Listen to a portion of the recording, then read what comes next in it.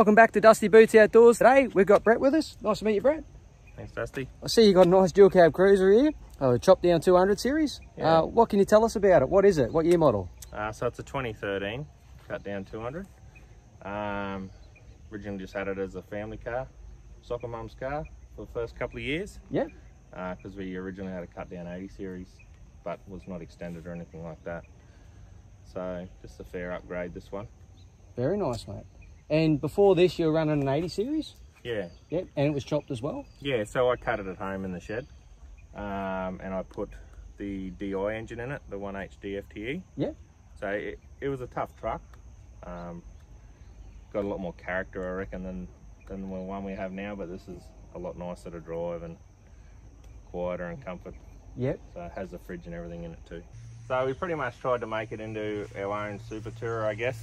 Yep. It doesn't have a winch at the back or anything like that, but got some custom made side steps made up for it due to, with the extension, obviously the side steps, the original only comes to there.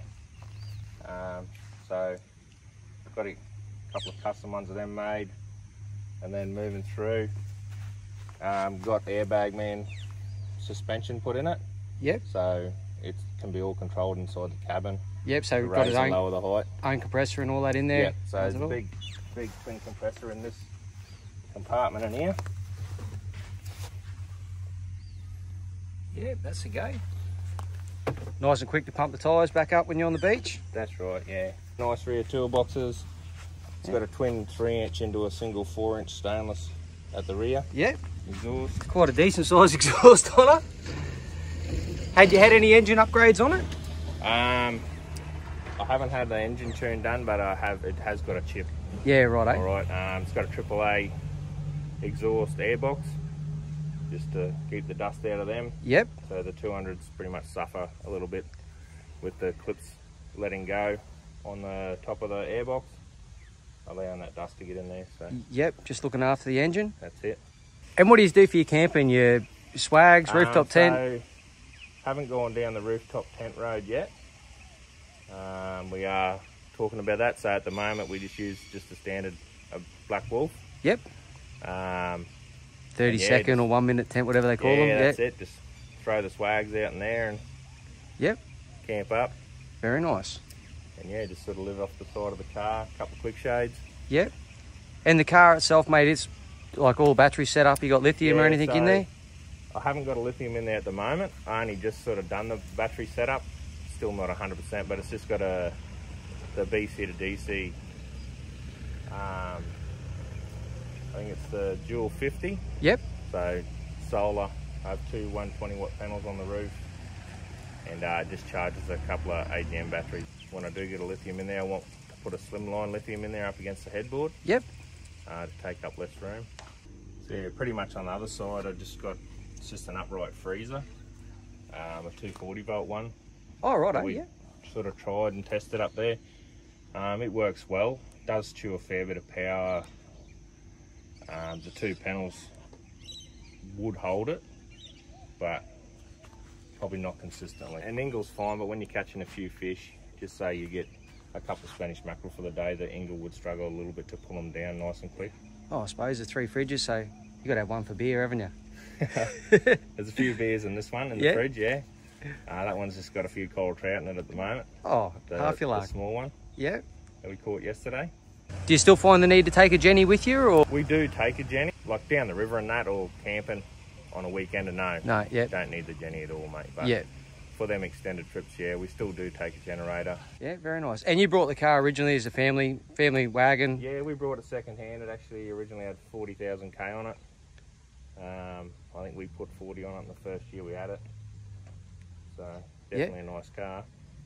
And what was it? You brought this boat and thought you needed a bit more power?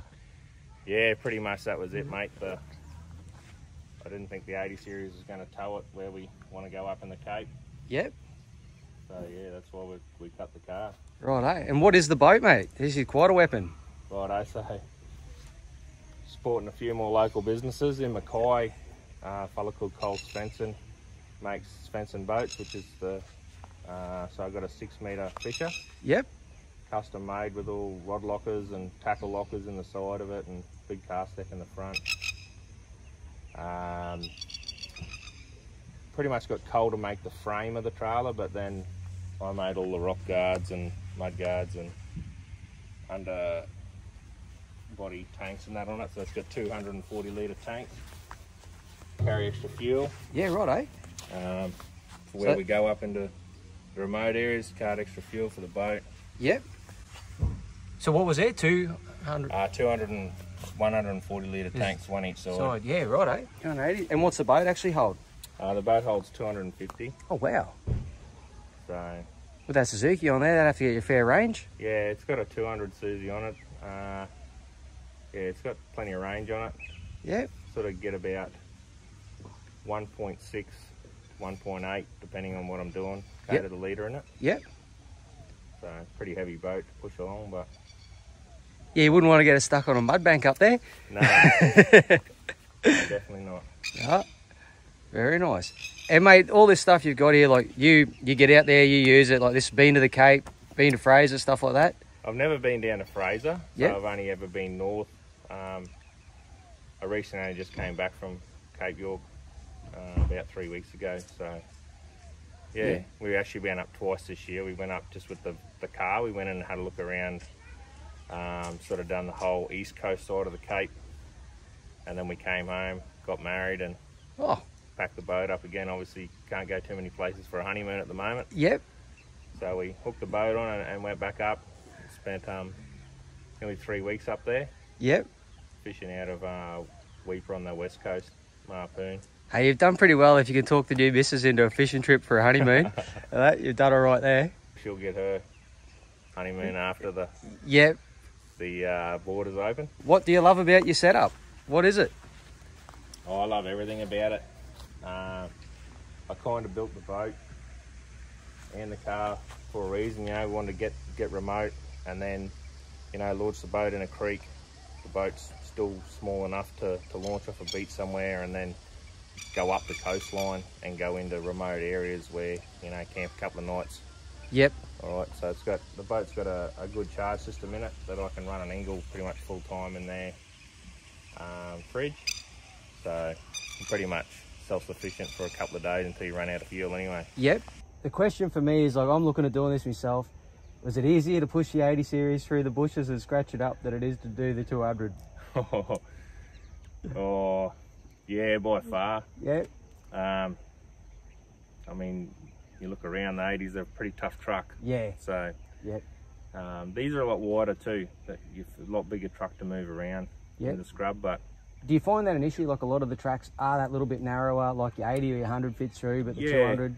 Yeah, well, I mean, when you go into the Cape, you seem to see a lot more the old GQ, GUs and the 80s and 100s, you know. I mean, they're the trucks that can go up there, and if they do stop on the side of the road, you can fix them. That's most of the time, you know. Once these new trucks, obviously something goes wrong, there's not a lot of the time you can fix it up there. That's it. A lot of times it can be just a little sensor apart, but it's enough to bring it down. Yeah, so I looked at a few different options at the start before we cut it. I looked at the Iveco truck. Yep. The 4-wheel drive version. It only came in a 4-cylinder, so that one went out the window. And I also looked at a Ram. Yeah, righto. All right, but same thing. If it stops up there, that's him. No one can fix it. So the next best thing was the 200, obviously. I mean, there's a lot of them around, and a lot of guys in Australia that have parts here in Australia for them. So that's it. And even if you are, I find if you're broken down somewhere remote, there's a chance someone in town's got the same car. You might be able to borrow a part to work out what's wrong with yours. That's right. And then get the right part flown in. Yeah. Where when we start talking about the Silverados and the Rams and stuff, they're still a very limited market, I suppose. That's right. They are, mate. Finding someone that knows about them. Yeah. And I mean, this thing can tow, no worries at all. If people think a Ram can, you know, our hands and feet above them, I don't think so. I mean, people that haven't been for running in one of these, the first thing they say to you is, you know, that's got plenty of power. Well, thank you very much for your time, and all the best on your travels. All right, thanks, Dusty. No, awesome. Thanks for giving us a couple of minutes with your car. Thank you. Too easy.